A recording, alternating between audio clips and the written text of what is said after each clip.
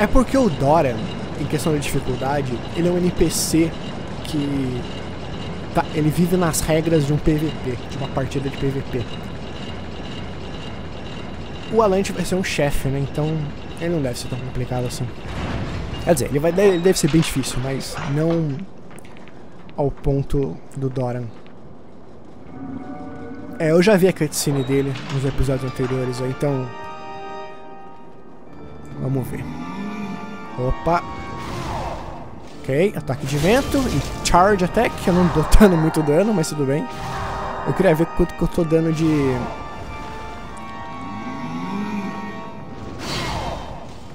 Ok, eu protejo, mas eu tomo um pouco de dano.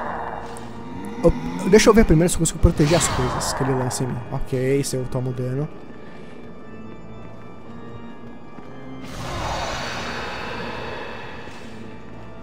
Velho Rei Allant. Ok. Caraca. Ok, ele tem tipo um combo. Ai, meu Deus do céu, o que é isso? Deve ser explosão. Caramba. Tá. Consigo proteger a explosão. Ok, ele tem alguns ataques de vento. Dá pra interromper ele? Oh, dá. Oh, bom saber. Ah, tá, ele tem esse combo aí. O Allant, ele tem uma mecânica que eu sei da existência dela. Que ele pode... Ai, caraca. Que ele pode tirar um nível seu.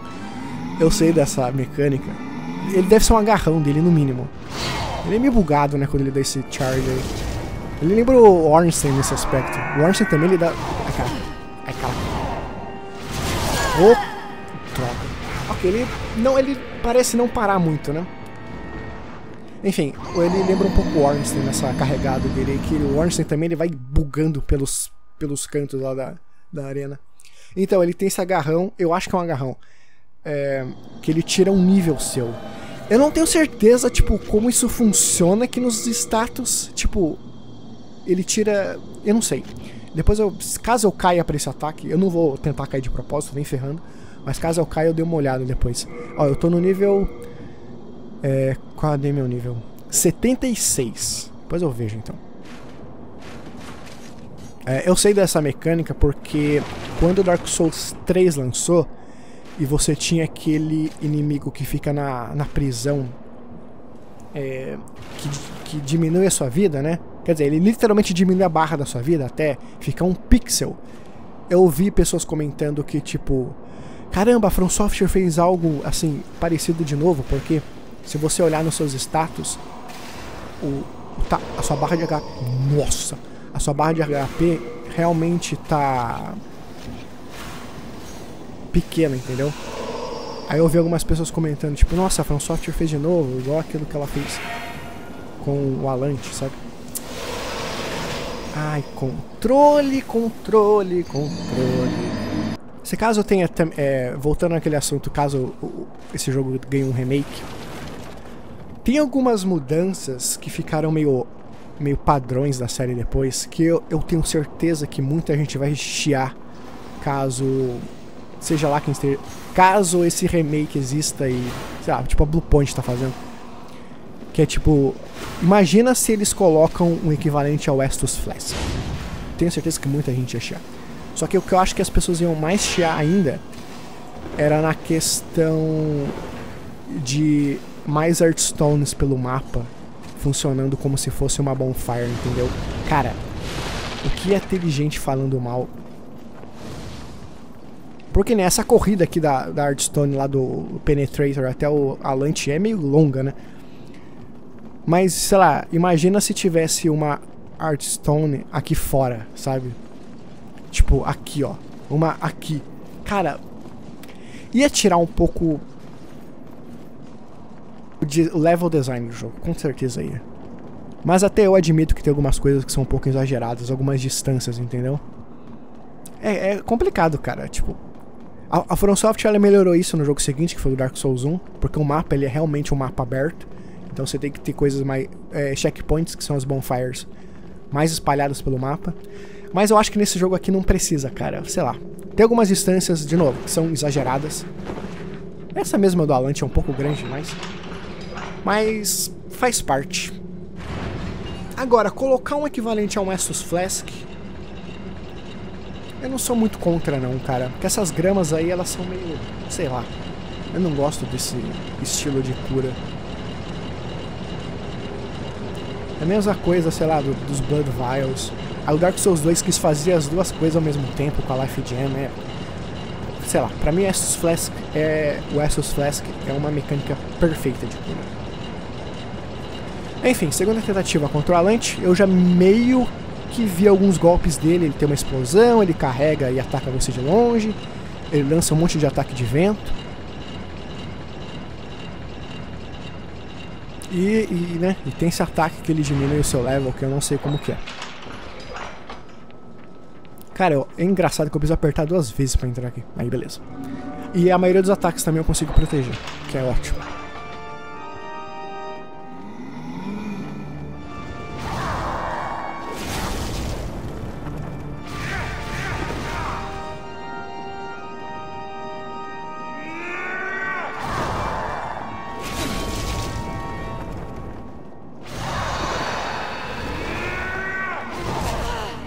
Au. Não, não, não, não. Caraca, aquele foi muito bom.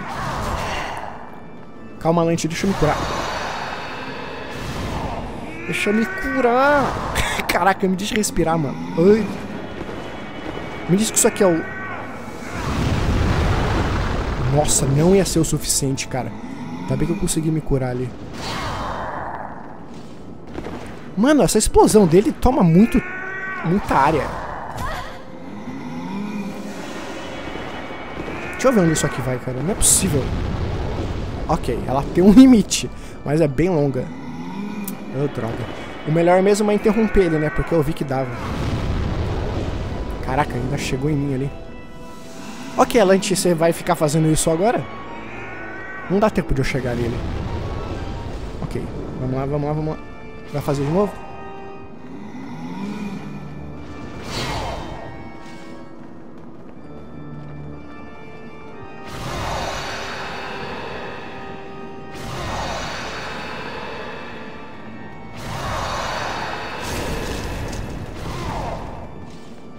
Ok, a maioria dos ataques eu consigo proteger, ele não dá dano através do escudo, com exceção... Aí, dá pra interromper isso aqui.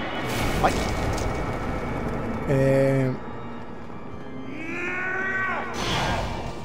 Ai, caraca, aquilo dá muito dano. Au! Não, não, não. Ah, deixa eu me curar, vai. Eu vou tomar dano, não adianta. Caraca, velho.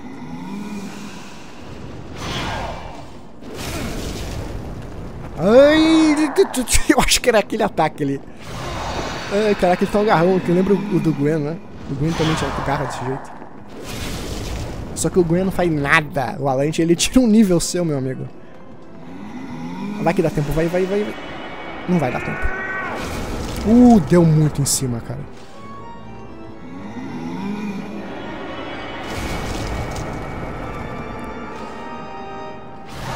Tá, eu não sei se o Allant tem outros movimentos, cara. Acho que eu já vi todo o repertório dele. Tá, o vento não me dá dano, mas se a espada dele pegar na minha, eu tomo dano. Através do escudo. Au. Vamos lá, Allant. Ficar, tipo, tentando pegar só aquele ataque que ele explode é a melhor coisa, mano. Porque aí você pode interromper ele e você dá um golpe de graça nele, entendeu? Um R2, sei lá. Tem esse daí que é complicado, cara. Tenho até medo de rolar daquele ataque. Olha, cara, sério, eu fiz muitas coisas pelo bem da série, mas eu não vou cair nesse ataque que ele tira um nível meu de propósito nem ferrando.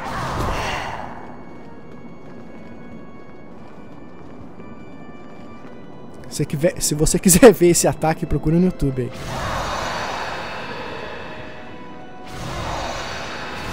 De propósito, né? Vai ver que ele consegue me pegar ainda. Fica esse efeito em cima dele, né? Não sei se é de propósito ou é um erro. É que ele sumiu o efeito agora. Parece tipo um negócio de vento em cima dele. Au! Meu... Droga, Allant, deixa eu me curar. Ok, se eu ir pro lado naquele ataque, eu acho que eu consigo evitar eles quase 100%.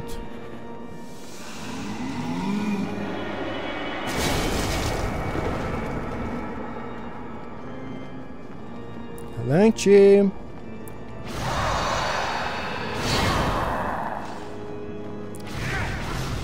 ele tem esse combo aí. A melhor coisa é esse ataque dele, cara. Não, não, não. Nossa, cara, eu achei que ele ia fazer o combo ali. Eu ia estar morto, eu acho. Ele dá muito dano, cara.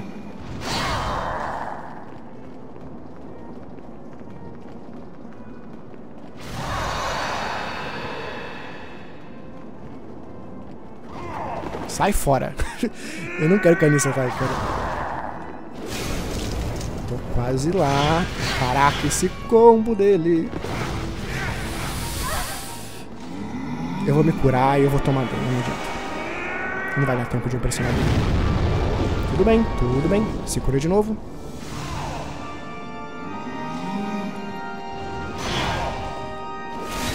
Um golpe só falta um golpe. Allant, só falta um golpe.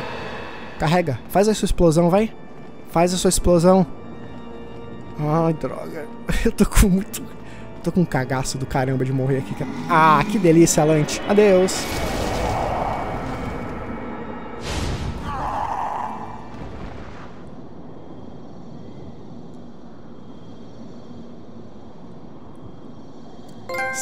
$113.000 almas. False Kings. Ok, o jogo não terminou. Então eu acho que eu preciso voltar mesmo pro Nexus. E cadê a alma dele? Alma Rei Demônio Falso. How did you defeat my precious demon? No human has an appetite for souls such as you. The rest is up to the Old One. If it is to be, then you shall be beckoned. Ok. Caraca, então esse não era o Allant de verdade, não? Ele tava sentado aqui, né, vendo tudo desmoronar. Na verdade, eu não entendo direito o que um demônio... o que é um demônio nesse universo desse jogo, entendeu? Ele é tipo uma cópia da pessoa original. Ela não é de verdade a pessoa original que se transformou no demônio.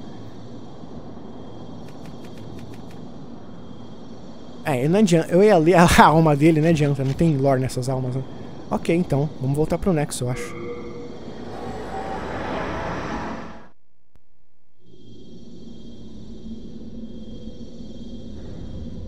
O jogo então termina aqui no Nexus.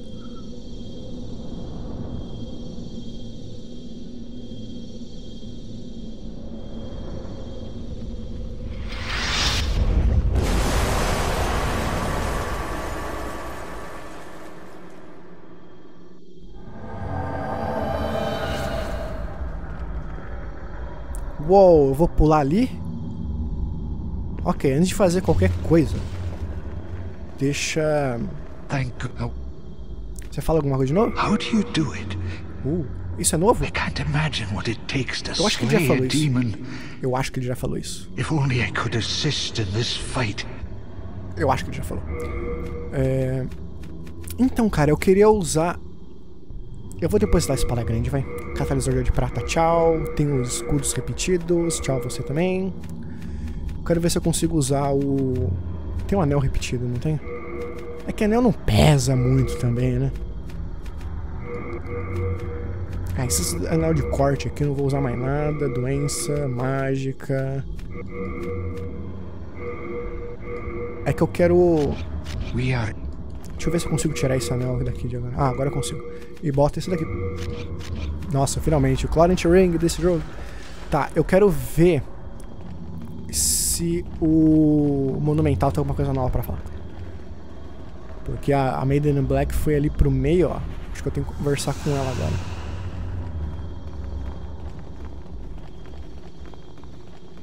Caraca, então aquele não era o Allant, cara. Que bizarro. Eu achei que o jogo ia terminar ali.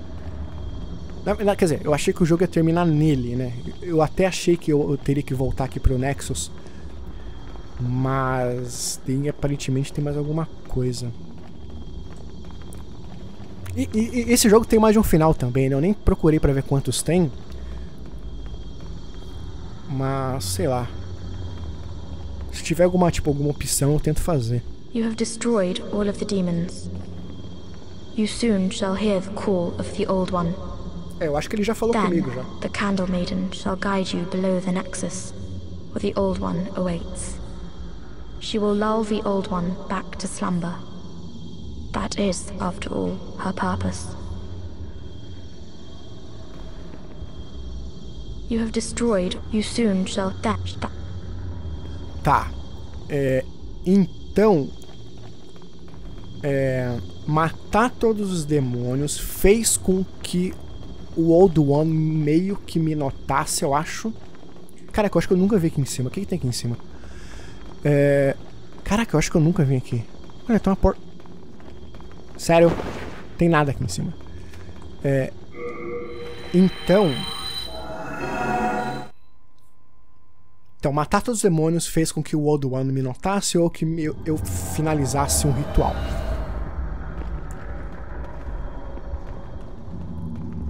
E é o trabalho da Maiden in Black lacrar, tipo, selar o Old One de volta com a minha ajuda. Vamos ver então. Hark, I hear a voice of yore. The Old One is calling for thee. Let us proceed below to its lair. Ah, eu achei que eu ia me jogar lá dentro. É uma cutscene. No mínimo vai ter uma opção de eu ficar do lado do Old One ou matar ele, se eu tivesse que chutar. E faria mais sentido com a minha personagem fazer o... Ó, que da hora. Faria mais sentido...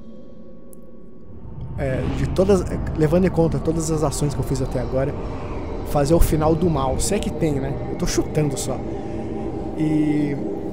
Mas sei lá, vamos ver, vai. Vamos ver primeiro o que eu tenho que fazer. Eu não sei, o Old One é um chefe? Tem mais um chefe depois do Allant? Tem essa também, né? Nossa, tem uma área nova ainda pra me explorar.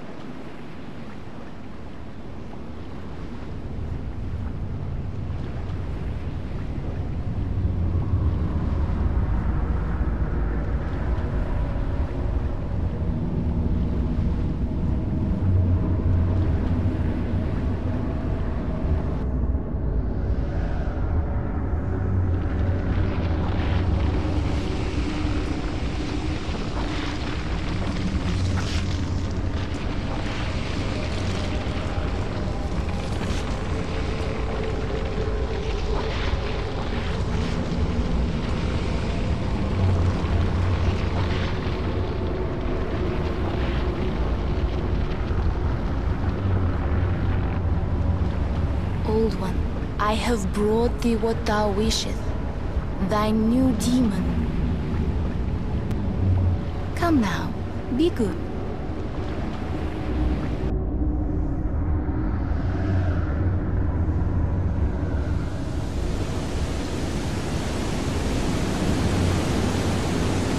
Caramba, esse bicho é grande, hein?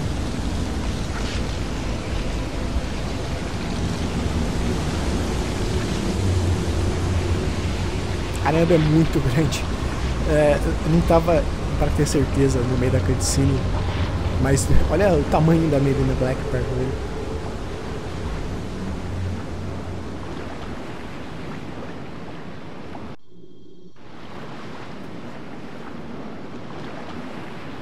Caraca.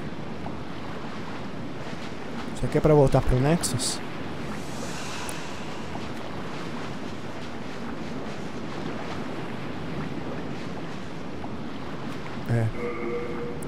Uau.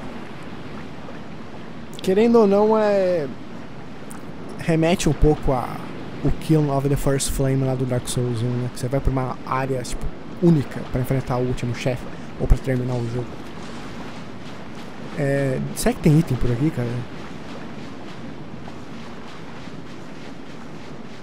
Caraca, que área da hora, mano. Eu tô tipo num limbo, sabe? Onde só tem umas paradas destruídas e o meu objetivo ali na frente Aqui não deve ter nada aqui, vai. Não vou ficar zanzando por aqui, não.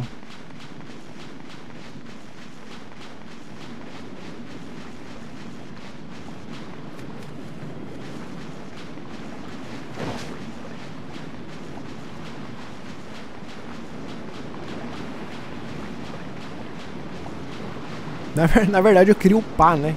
Men in Black, dá pra você upar, me upar ainda?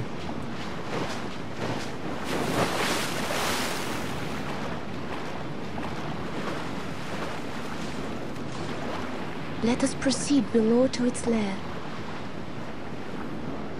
Ok. Let us ela vai me seguir, caramba. Ela anda um pouquinho devagar, né? Mas tudo bem.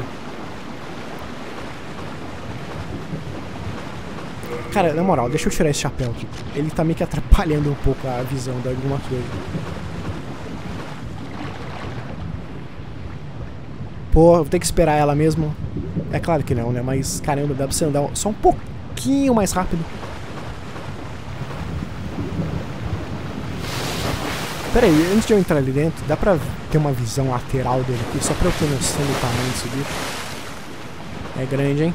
Dá pra eu passar por ele? Não. Caramba. Let us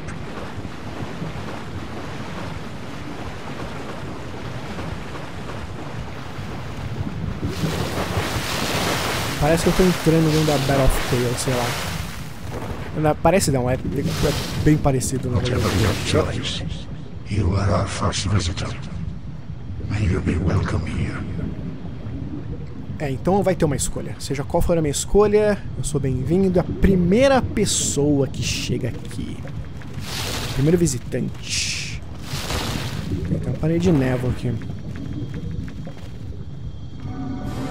Surely you have seen for yourself pain, suffering that fills this world. But faith poisons poison. God is merciful, and so created the Old One. The Old One will feed on our souls and put an end to our tragic realm of existence. Ah, tá. Agora faz bem mais sentido isso aqui pra mim. É que eu já vi gente comentando do Allant nesse jogo. E eu achei que, tipo... Na verdade eu nem sei o que eu achei, cara. É que eu nunca tive meio que o contexto completo. Eu já vi gente reclamando do último chefe desse jogo. Não reclamando, mas falando que é muito fácil.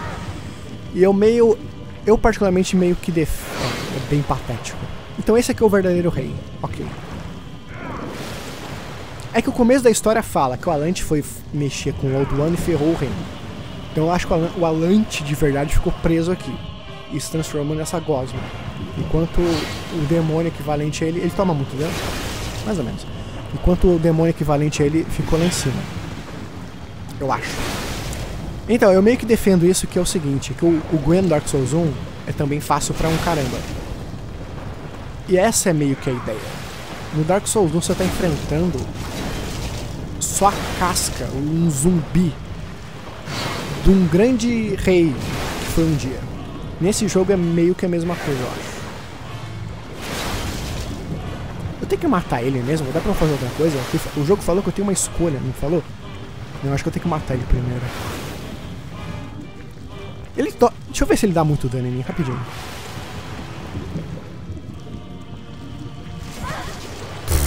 Caramba, é bem patético mesmo. Ele tá segurando uma espada com essa mão? Parece, não parece?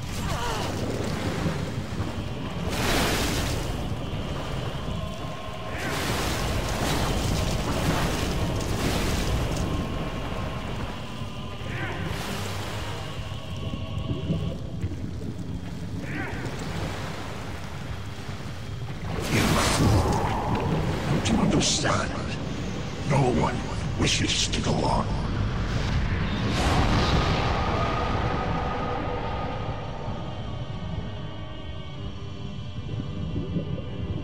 Ok. Nossa, ele dropou 15 mil almas só, cara. O último chefe do jogo, o Rei Allant, dropou 15 mil almas. Tá, não tem nenhuma escolha, pelo menos. Ah, Pegar a arma. É a Demon... essa aqui é a Soul Branch. Soul Branch. A lâmina que corta a alma... A lâmina que corta a alma passou pela família real de Boletária. É uma lâmina negra que forma um conjunto correspondente com a Demon Branch. Depois de Allant subir ao trono, ela sempre esteve nas mãos do rei. O velho rei Allant fortalecia a alma conforme seu poder aumentava. Quanto mais almas de demônios o portador absorvia, mais forte o portador e a lâmina se tornavam. Eu preciso de magia pra poder usar. Ela é uma lâmina normal, né? Tipo...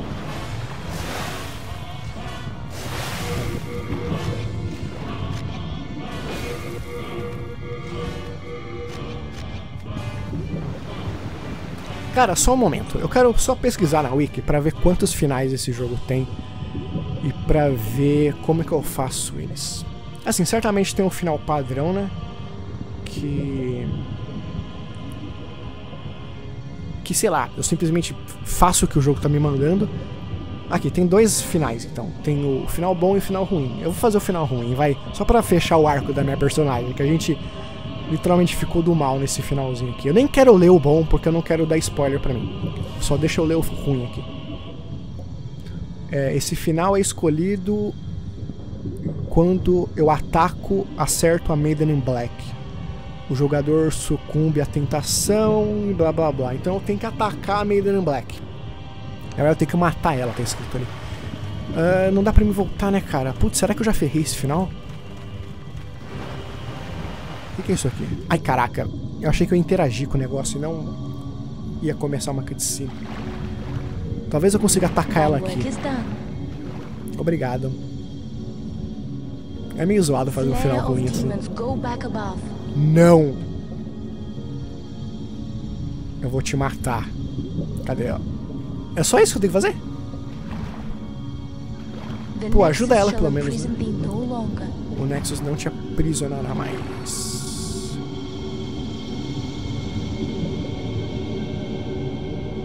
Pô, eu me sinto um pouco mal fazendo isso, mas é o caminho que eu escolhi, né?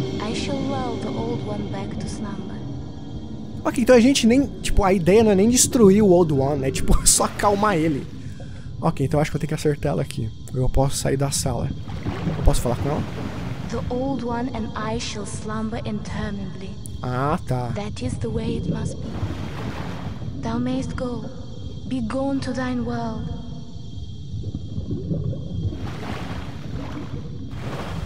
The Old One... Ai, ai. Então, só pra completar o arco da minha personagem, a gente começou do bem, daí eu comecei a cometer uns atos meio duvidosos, a Mephistófeles apareceu, eu sucumbi ao lado negro sombrio da força. Eu tô literalmente usando o set de um carrasco. Eu vou ter que fazer isso. Foi mal, Maiden in Black. Mas é o destino.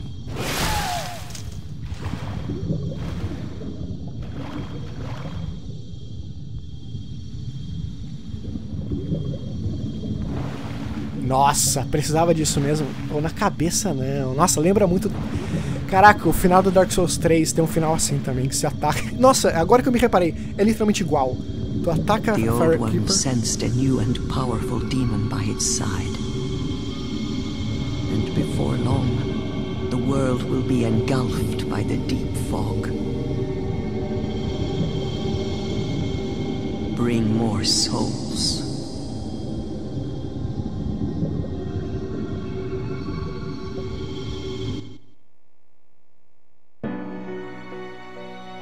Ai, caraca, sério, acabou? Ai, cara, tô sentindo até um vazio já. Diretor Hidetaka Miyazaki, parabéns, meu, você conseguiu. Na verdade, a primeira vez que você conseguiu foi aqui. Uau, cara. Então, eu tava falando que tem um final no Dark Souls 3 que é idêntico. Você ataca a Firekeeper antes da cutscene começar, que ela tá, tipo, pegando a chama, eu acho, uma parada assim. E aí você pisa na cabeça dela e pega a chama da mão dela. Pô, cara, eu nem sei o que falar, mano. Esse jogo é muito bom. Com coisas minúsculas ali que eu não gostei muito. Mas se a gente levar em conta que é o primeiro, é incrivelmente bom. Sério, eu adorei o jogo. Então, só pra fechar aquele final ali. Então, eu ataquei ela, eu matei ela, e eu meio que fiquei do lado do Old One. O Old One, ele vai me transformar numa gosma igual que ele fez com o Allant? Eu acho que não, né? Porque o Allant, ele chegou aqui meio que de mãos vazias, não chegou? Eu reuni uma porrada de Demon Soul. Então, eu não sei, cara. Talvez eu vire um demônio, alguma parada do tipo. Mas o que a galera que fez a dublagem aqui. Então, mas o que ia acontecer era o seguinte: a Maiden in Black ia acalmar o Old One e eles iam meio que dormir pra sempre. Mas eu, tipo, não ia matar o Old One. Enfim, é bem complexo, bem interessante, mas ao mesmo tempo, sendo bem sincero, eu acho que a história desse jogo é 1000 vezes mais fácil de seguir e entender do que do Dark Souls, cara. Muito mais simples. É até um pouco direto as coisas, porque você tem tipo o Monumental, ele é bem preciso no que ele quer, e tipo, ele explica muito bem as coisas. Olha, esse daí é o Allant.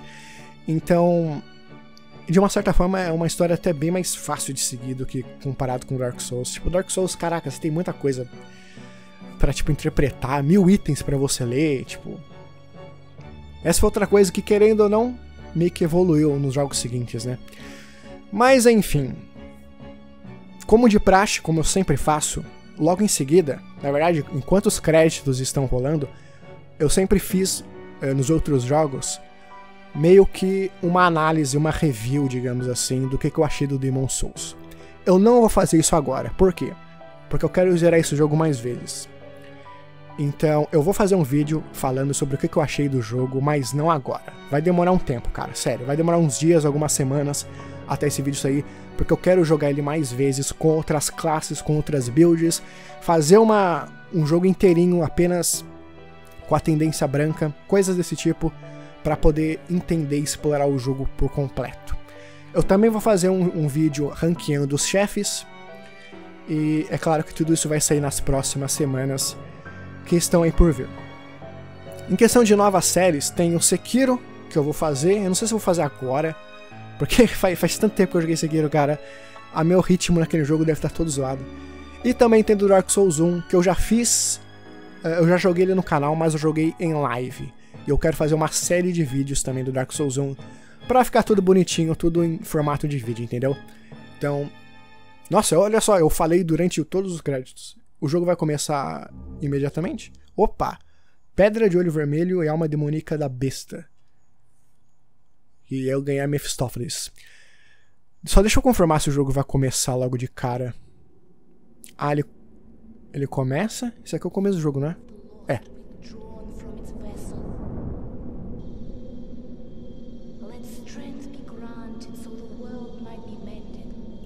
Deixa eu pular isso aqui. O jogo recomeça. Olha só, tá todo mundo aqui.